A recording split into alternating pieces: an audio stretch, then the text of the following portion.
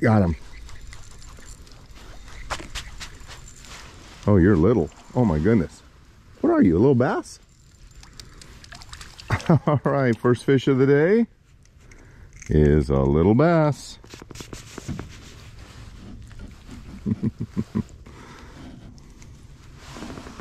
There we go.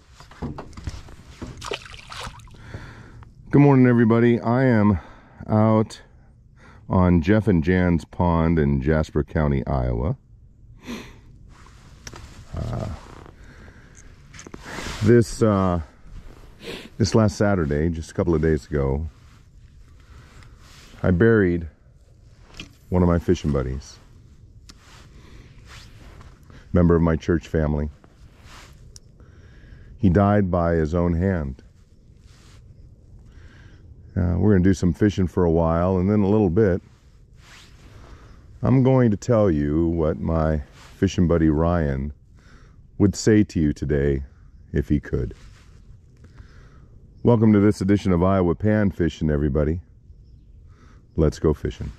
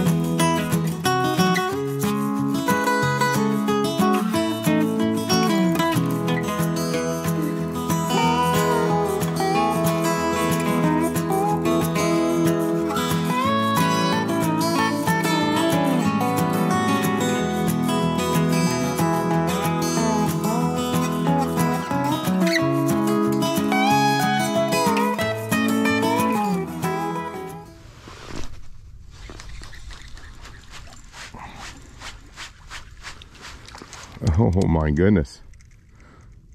Little midget bluegill here. Now there are master angler bluegill in here, master angler crappie in here, some very nice bass, and some tiny bluegill too.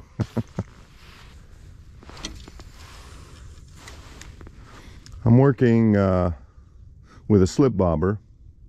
I've got a 1/32 ounce jig head for a hook, about 2 feet beneath the slip bobber. Got a redworm on there right now. Got him. All right, first cast with the worm deeper. Got a fish on. Doesn't feel big. Does not feel like a keeper. What do we got here? Average size bluegill. That's not what I'm looking for, though. I'm looking for the monsters here in Jeff's pond. That's what I want. Ooh.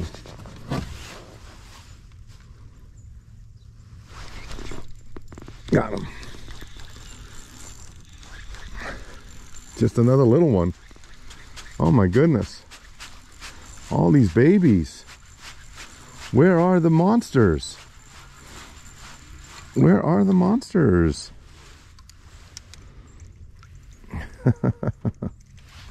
Well, I mean, a fish is a fish, right? No matter how small. Oh, there we go.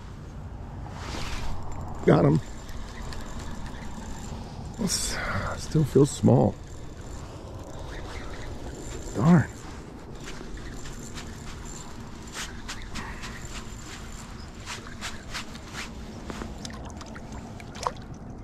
That's a little better. That is a little better.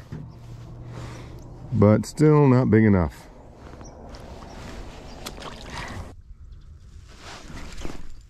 Got him. Oh, that one feels a little better. A little bit. Yeah. No. I don't know.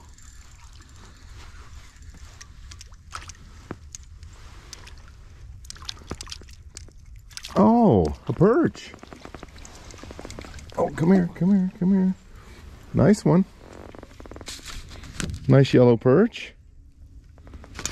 All right, 3 species today. Nothing in the bucket yet. Jeff doesn't want me to keep any of the yellow perch. What a beautiful fish though, huh? Isn't that a beautiful fish? Very pretty. Back you go. The bite is so slow this morning. They're just... Got him.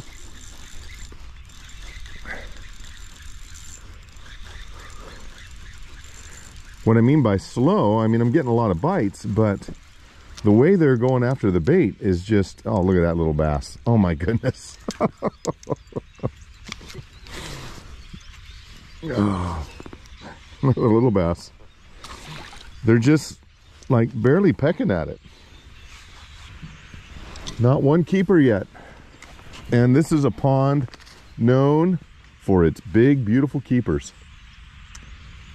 But all I'm getting right now are little ones. I'm getting lots.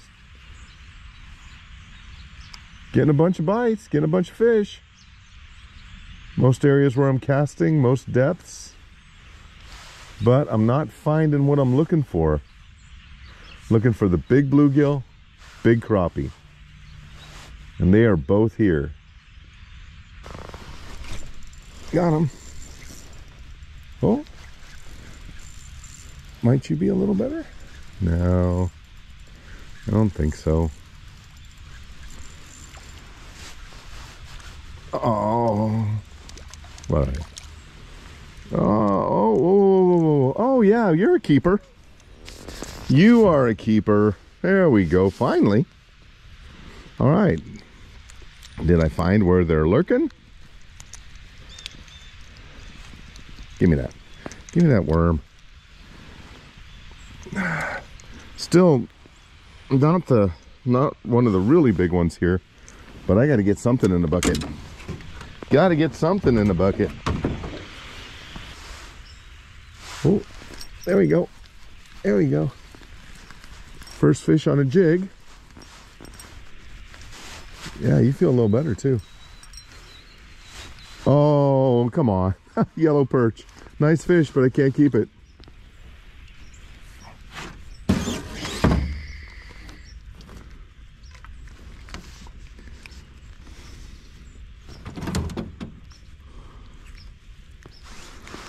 Ooh, another pretty yellow perch. There we go. Back you go, and we're getting hit on the bobber here. Oh, I missed him.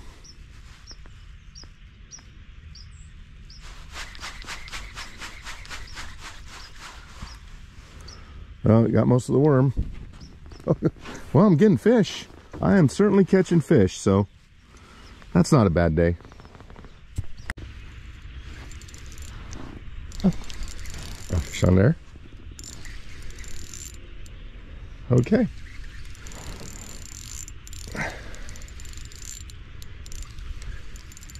What is it? Oh, it's a perch. Another nice perch.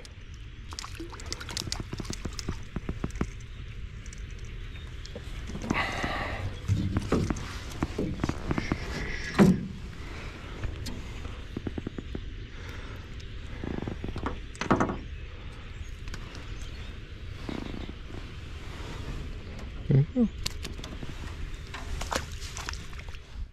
After catching that little bass first thing this morning, I shared with you that a fishing buddy of mine, a young man by the name of Ryan, recently took his own life. This last weekend, Ryan's family, along with our church family and many of his friends and relatives, held his funeral service. Ryan was a husband, he was a father, he was a member of our local church. I knew Ryan for about the last 7 years or so.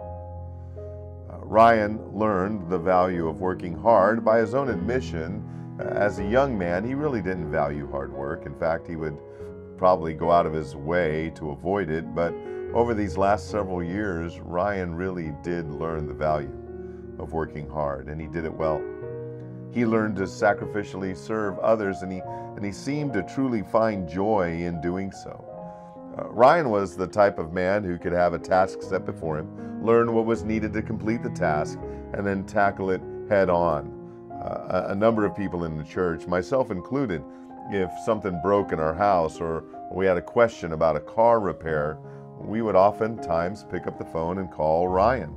And if Ryan didn't have the answer, he was resourceful enough to go find the answer. Ryan was huge in stature, very big man, but he could also be pretty soft of heart. And he was quite a character, loved a good joke.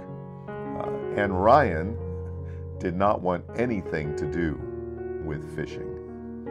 Anytime I brought up the subject to him, asked if he wanted to go fishing or if he wanted me to clean some fish for him, fillet some fish for him, he would always say the same thing. He would always ask the same question.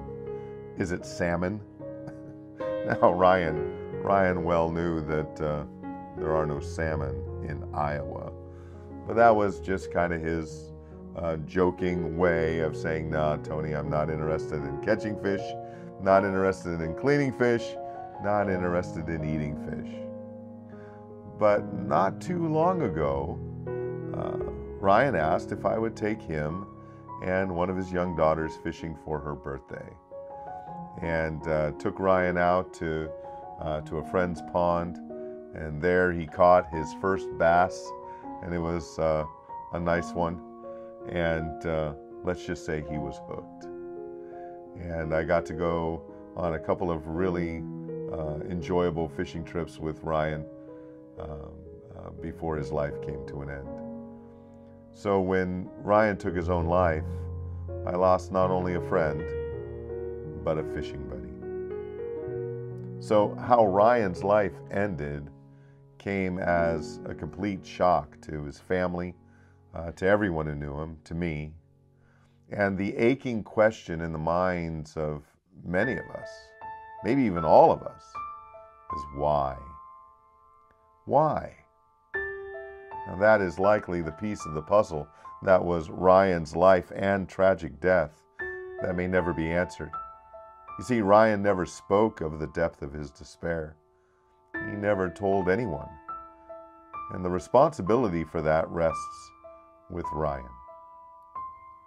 No, there was no way any of us could have or should have seen this coming. And of course, that's one of the first questions people ask themselves in times like this is, should I have seen it coming? Now, Ryan, who professed faith in Jesus Christ, I think if he could say anything to anyone right now, it would be this: don't miss heaven. You see, Ryan now knows perfectly what he professed to believe. That all have sinned and fall short of the glory of God. That everyone has broken God's law in thought, word, and or deed, whether it's lying or stealing or hatred or jealousy, selfishness, sexual immorality, coveting, whatever it might be. And everyone will one day stand before God to give an account for his or her life. The Bible says that it's appointed once for a person to die, and then the judgment. Every human being, you and me included, are part of the ultimate statistic. 10 out of 10 people die. And since everyone in and of themselves is guilty before God, if God gives a person what he or she deserves for his or her sin, and all sin is against God, well, the punishment will be eternity in hell. Yes, the Bible says the wages of sin is death. However, the second half of that verse also says that the gift of God is eternal life in Jesus Christ the Lord. Ryan knew this too. Ryan knew that God the Father sent his Son to earth in the person of Jesus Christ. Born of a virgin, Jesus was truly God and truly man, yet without sin. Even though he knew no sin, He voluntarily submitted himself to the torturous, bloody death of a Roman cross. He died a death he did not deserve, to take upon himself the punishment you and me and Ryan and everyone else rightly deserves for their sin against God. 3 days later, however, Jesus forever defeated sin and death when he rose from the grave. He's alive today, and he will return at a time of his Father's choosing. And what God commands of you this day, and of every human being, is to repent and to believe this gospel, this good news. Turn from your sin, turn to God, and by faith alone, receive Jesus Christ as your Lord and your Savior. He will forgive your sin. He'll remove it as far as the east is from the west, and he'll remember it no more. You'll be reconciled to the God you have spent your life offending by your sin, and God will extend to you the gift of eternal life. Ryan professed this to be true, and he now knows that it is true. Again, that's why if Ryan could say anything to you today, I believe it would be, don't miss heaven. Turn to Christ and live while God has given you time. If you're watching this, listening to this, and you already know Jesus Christ as your Lord and your Savior, if you are truly born again, then tell others about him. And if you are struggling with sin in your life, whatever it might be, whether you're a Christian or not, tell somebody.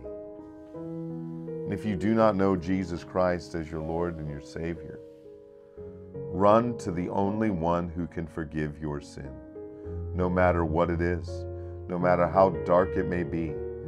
What might be a secret to the rest of the world is no secret to him. Turn to Christ. Put your faith and your trust in Jesus Christ. He will forgive your sin, and he will reconcile you to himself. Turn to Christ and live while God has given you time.